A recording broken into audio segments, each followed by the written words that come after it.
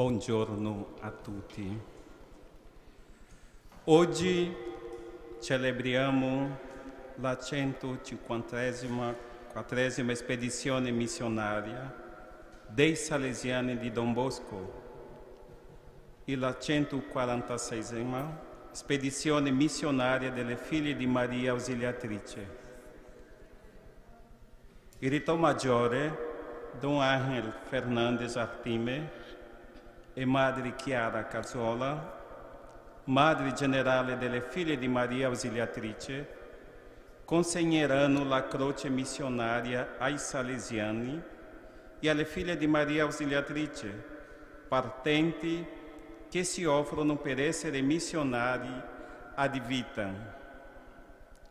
Come per Don Bosco, questo invio missionario nella Basilica di Maria Ausiliatrice è un gesto con il quale le nostre congregazioni rinnovano davanti all'Ausiliatrice il nostro impegno missionario.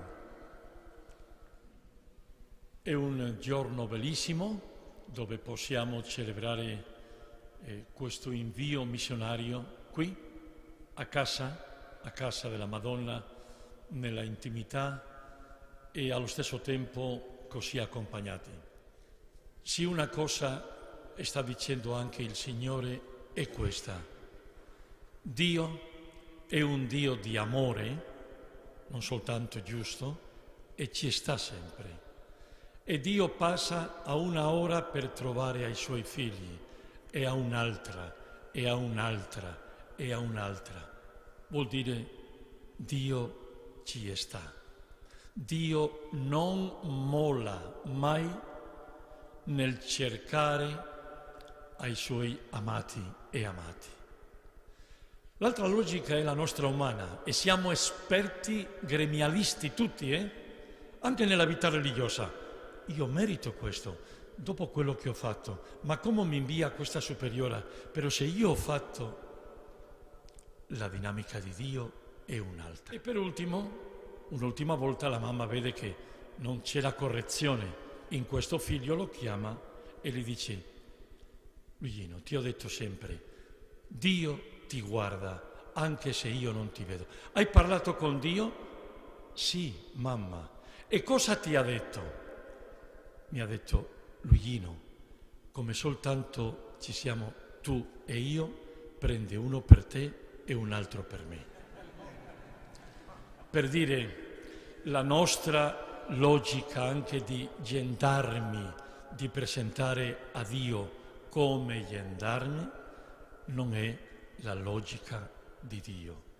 Oggi quelli che dicevano che io ho lavorato più ore, dammi quello che è giusto. E il Signore dice: io ti ho dato quello che era giusto. Ci siamo messi d'accordo, per questo hai ricevuto questo.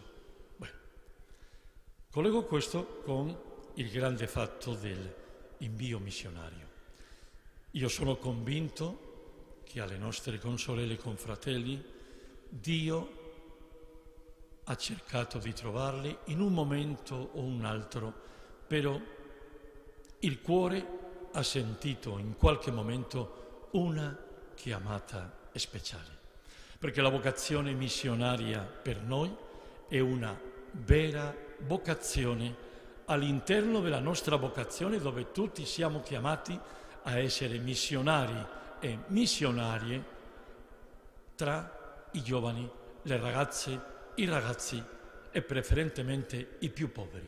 Questa è la nostra vocazione, però Dio chiama a tanti per vivere una missionarietà particolare ad gentes altrove, lasciando quello che è stata la tua vita e ad vitam. Vuol dire, Signore, non per fare 2 annetti, come è così oggi, no? Faccio un calcolo, per 1 anno io posso.